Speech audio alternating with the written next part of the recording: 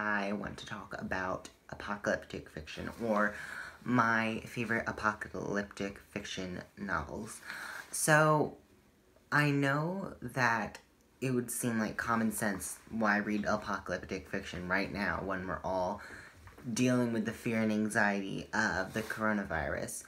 My thoughts, and it could go either way. It could go like, yes, you should not read apocalyptic fiction right now. If it's going to make you more anxious, don't read it. Personally, I find that reading apocalyptic fiction can almost be helpful because it's like, well, at least we're not in this situation, and hey, they survived this situation, and well, if we get overrun by zombies, at least we'll have this drama to look forward to. Stuff like that. So, basically, it's like, I read apocalyptic fiction in these times to be like, well, at least we're not there yet. But yeah, it's totally valid if reading apocalyptic fiction will make you anxious right now, and if it's going to do that, just don't watch this video, don't read the books I'm going to recommend. Totally fine.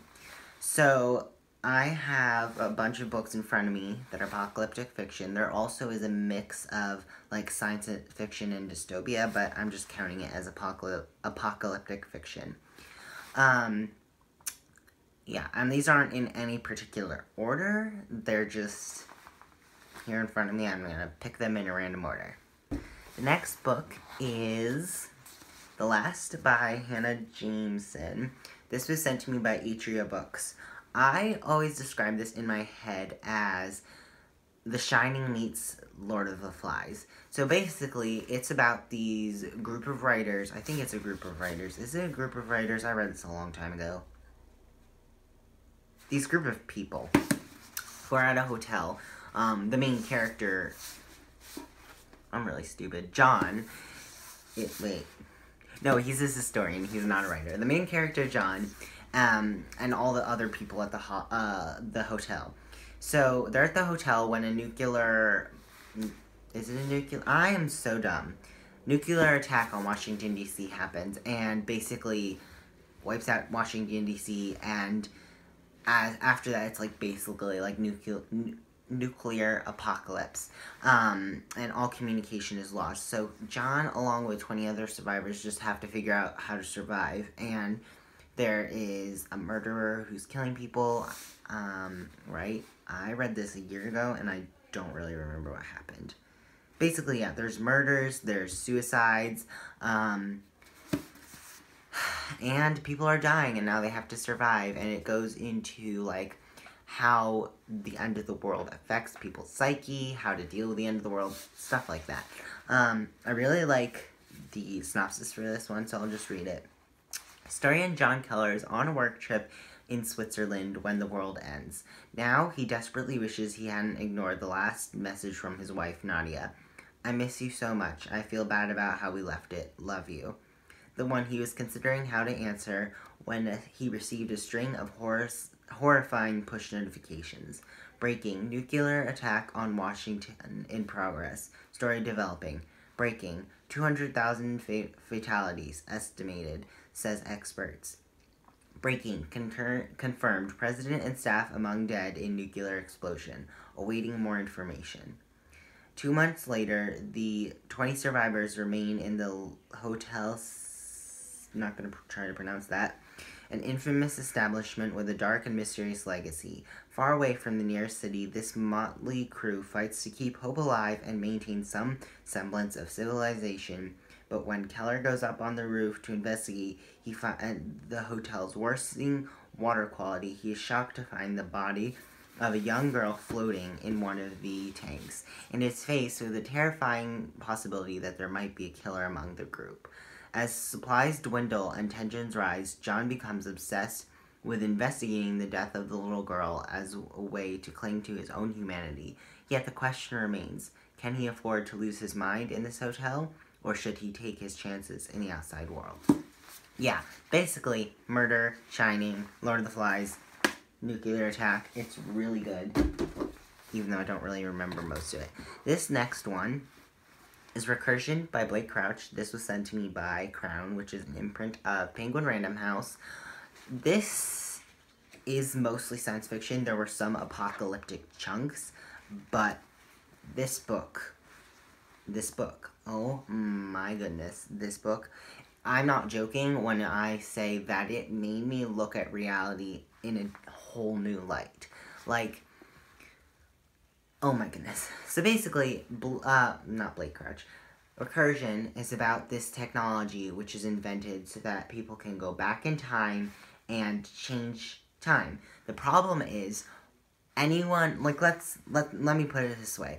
Imagine that I go through a day and I remember eating eggs for breakfast, but then someone goes back in time and changes it so that I didn't have anything for breakfast. In the present, I would still kind of remember having eggs for breakfast, and I would have then two realities.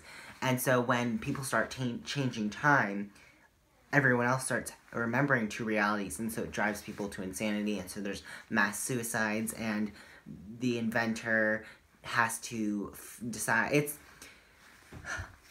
again, not good at giving synopses, but basically it's a sci-fi thriller about time travel and bad things that happen because of time travel, and bad people trying to use time travel to do bad things, and good people trying to save the world, and it's just really good. This book is, like, it'll mess you up. It's like, again, it made me view reality in a whole different way. So if that's gonna make you anxious, don't read this book. The next book I have is Immunity, also Contagion, which I don't own a copy, but Contagion and Immunity. This is a duology by Aaron Bauman. Also, Immunity was sent to me by Wonderkind PR, so thank you Wonderkind PR for that. This isn't apocalyptic, but it is science fiction, so I'm putting it in here anyway, because it is such a good series, or duology. Basically, Contagion and Immunity are about this space crew who get an SOS message, and they have to go find the SOS message to save this other crew that sent the SOS message. When they get there, there's no one there, and it's basically like a zombie horror story. It was so good, so terrifying. I still remember being under my blanket with my flashlight, reading it, and being scared out of my mind. I highly recommend this series. Next book I have is Emily Eternal by M.G. Wheaton. Hold on. I got this copy signed. It makes me so happy. Emily Eternal is about this AI named Emily who is trying to save the world, but she can't because the sun is basically about to explode, and she's trying to find a way to save humanity. And during this, the campus that she lives on, the college campus that she, like, resides in, because she's digital, is invaded by a bunch of, some bad people. And she's, like, shut down temporarily, but then she wakes up again and she's in a different spot. Basically, she, like, bands together with this other guy and girl, and they have to save the world, and all sorts of fun things. Yes, this is apocalyptic, and it is science fiction, but honestly, it's also a little bit of humor. There were multiple scenes that made me laugh, a lot of scenes that made me smile, so it was, and it didn't mess with, like, the vibe of the book either. Like, I was worried, well, how wouldn't humor, like, make this book feel weird, but it didn't. It really blended, Luna, it really blended with the book well. The next book I have is The Warehouse by Rob Hart. This is also not very apocalyptic. It's more dystopian, alternate future science fiction. This is basically about this woman, and it has two perspectives, I believe. It's a woman and a man. They're basically working in this place. Is it Cloud? I believe it's called Cloud. Yeah, it's Cloud. Basically, a fictional version of Amazon, and they're trying to figure out.